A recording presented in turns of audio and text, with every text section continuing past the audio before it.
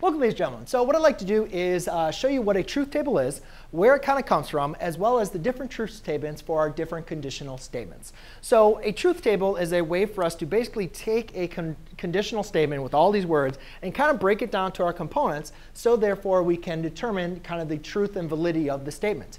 So I kind of started our conditional statements with an original statement that said,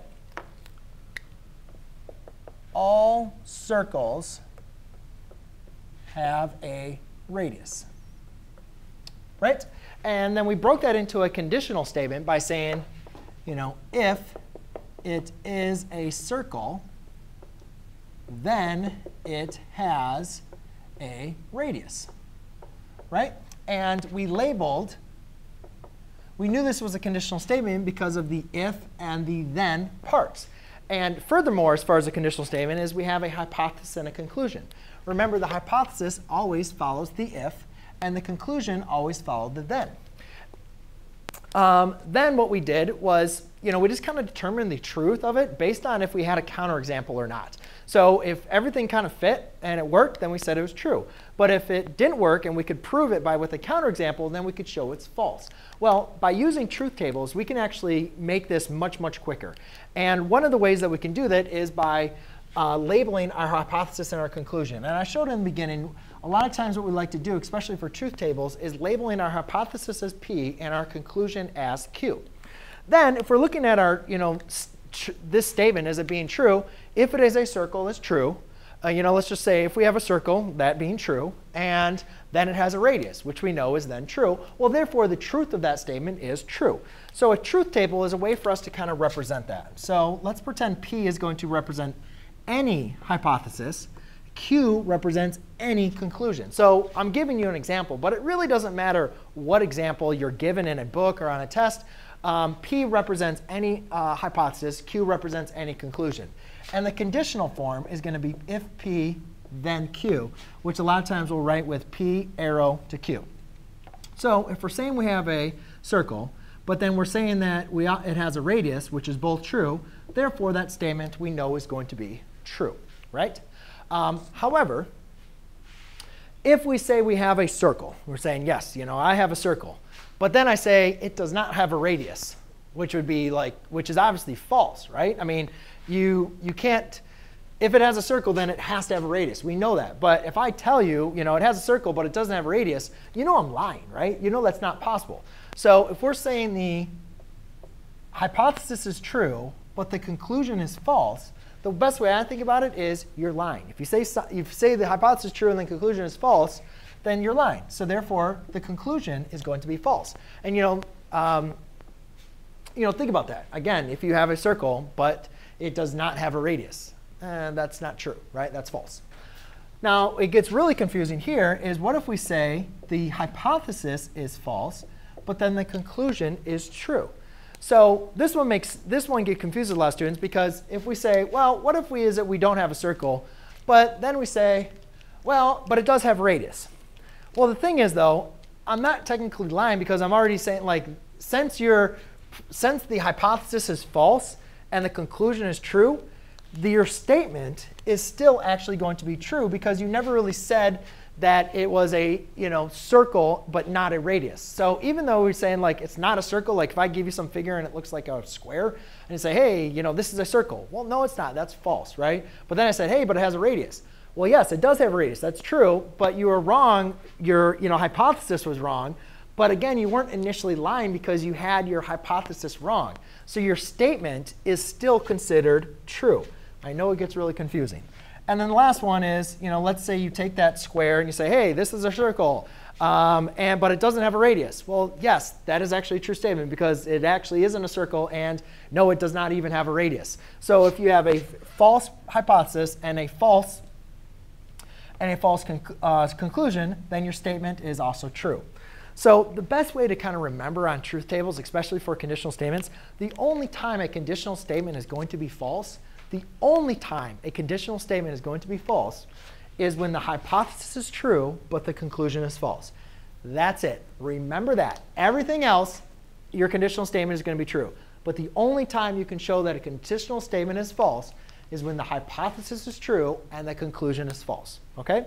So now, let's kind of go through what the different conditional statements are. So here's just a regular conditional statement. Now, let's go ahead and find the converse. Now, if you remember, the converse is just swapping, P and Q. So the converse is going to be if Q, then P, right? So let's think about this. Now it's going if Q, then P. So instead of going if P, then Q, now we're going if Q, then P. So if true, then true, that's true. If false, then true, that's still true. If true, then false, that's false. And if false, then false, that's false. Now, to get to the inverse, what we have to do is we have to negate them, right?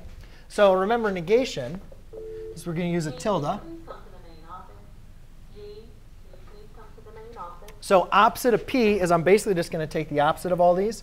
So I'm going to do false, false, true, true.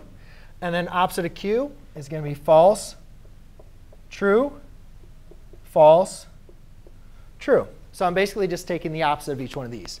Because when I want to find the inverse, remember the inverse is opposite of P to opposite of Q. That is what we call the inverse.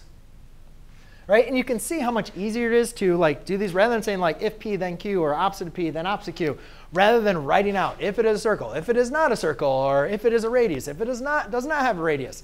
All that kind of stuff, it takes a long time. So just representing them as Q and P, makes a lot of sense. And when you get confused, yeah, it's sometimes helpful to write out if it does not have radius, or if it is not a circle, write out that negation. But the easiest way to remember is, again, if your statement is, if your hypothesis is true and your conclusion is false, your statement is always going to be false. So let's look at the inverse. If not P, then not Q, right? So again, false, false is going to be true. If false, then true. That's still a true statement. If true, then false is going to be a false statement. And if true, then true is going to be, oops, wait a minute. If Q, then false, true, false, true, true, that's true. My bad. True, true, and then if true, then true, that's going to be